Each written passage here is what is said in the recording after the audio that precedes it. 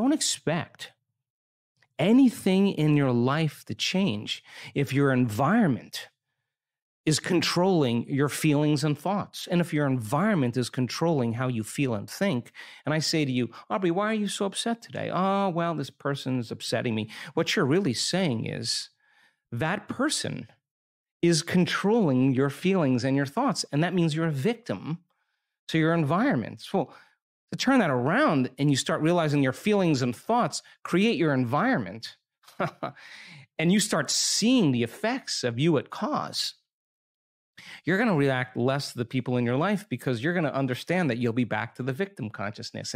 And when you start seeing that you're creating outcomes in your life, you're going to believe more that you're the creator of your life and less the victim of your life. And I say, the more you practice it, the better you get at it. Your brain is a memory bank. It's a record of everything you've learned and experienced to this moment. We could say that your brain is a record or an artifact of the past. So most people, when they wake up in the morning and they start their day, a brand new day where there's so many different possibilities, the first thing they do is they get their brain working and they start activating circuits in their brain that are connected to memories of the past. So they think about the problems in their life, and those problems are connected to certain people and certain things and certain times and places. And every one of those problems then has an emotion associated with them. So if thoughts are the language of the brain and feelings are the language of your body, and how you think and how you feel creates a state of being, if you're living by familiar and same thoughts and you're feeling the same emotions, and emotions are a record of the past, we could say that most people wake up in the morning and their entire state of being is in the past, in the familiar past. Now, every thought has a frequency. Every thought produces an energy. So we could say then, from a quantum perspective, you're thinking the same known thoughts the majority of the time that are producing the same frequencies. So then the same frequency is the same energy, and your life shouldn't change. And the only way your life can change is to change your energy. And nobody changes until they change their energy. People need a rush of dopamine in order to catch their attention, or a rush of adrenaline to learn. And so that they're dependent on their outer environment to regulate their emotional state. Now, this is different now. Now, I'm going to say to you, get in that beautiful heart of yours, and I want you to feel gratitude for the event before it occurs. Well, I can't feel it because it hasn't happened yet. Yeah, that's the conditioning. That's the hypnosis.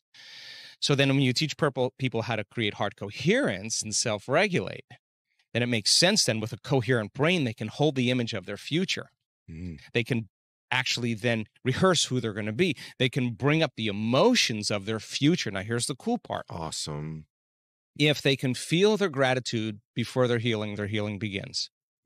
If they feel their abundance or their worthiness before they have their wealth, it will start generating abundance.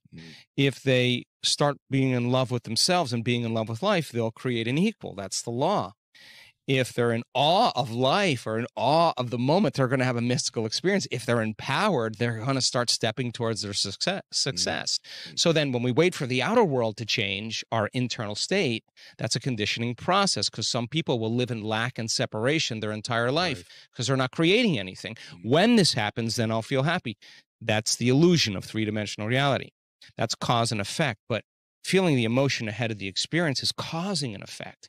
So the heart, when it's coherent, tends to produce an external magnetic field that's up to 3 meters wide. Now you got a Wi-Fi signal. Now, when you have a coherent brain, the brain could actually lay the information on that signal. And the thought of your wealth or your health can be carried on the frequency of that heart emotion. Emotions are the end product of an experience, right? The inner emotion you create has to be greater than the emotion from that past outer experience. The energy of your empowerment or the amplitude of your inspiration must be greater than your pain or sadness. Now you're changing the inner environment of the body, which is the outer environment of the cell. The genes for health can be upregulated while the genes for disease can be downregulated. The more profound the emotion, the louder you're knocking on your genetic door, and the more you're going to signal those genes to change the structure and function of your body. That's how it works.